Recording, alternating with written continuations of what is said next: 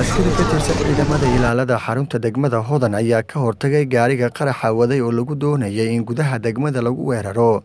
waxaana askariga rasaasta ku furay gaariga uu sababay inuu ku qarxo iridda hore ee degmada Hodan ee magaalada Muqdisho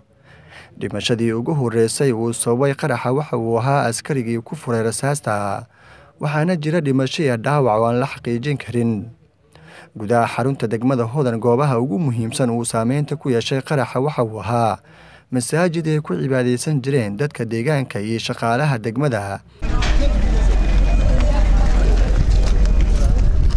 waxaa jiro burbur soo gaaray dhismooyinka ka agdhawaa degmada ee degnaayeen dadka shacabka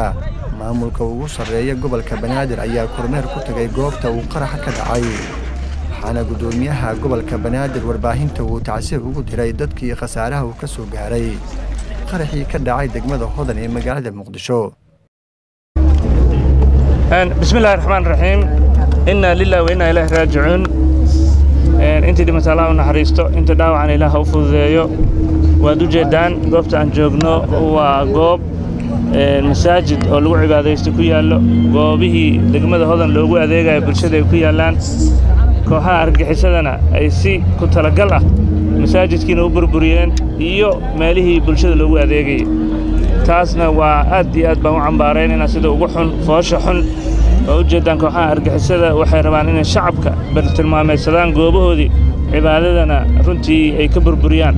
midaan u dul qaadan karna maaha annaga waxaa naga go'an in shacabka loo adeego goobahaas si degdeg lagu dhiso loo tuso waxa ay sameynayaan inaysan dib marnaba noo dhigi karin ilaa iyo hadda muxuu ahaa waxaan ognahay naftii halige gaari wata inuu si xoog ku soo jeeray ciidamadii waxaan rabnaa inaan halkan aad uga mahad celino ciidamada geesiyaasha oo hor istaagay xabadana ku furay ilaa xabadaha lagu furayayna uu si ku talagal ah goobtii cibaadada markuu soo gaaray isku qarxiyay waxaan rabnaa inaan wixii alaal ciddii ciidamadii geesiyaasha ku shahiiday iyo dadkii kale bulshada ahaa ee halkan joogayba inaan maaragtay muxuu ka tacsiyo inuu ilaahna uga barino inuu jannadii ka waraabiyo gacan ka xaqdaran ayaa dishay mas'uuliyadda weerarkan waxaa sheegtay al-shabaab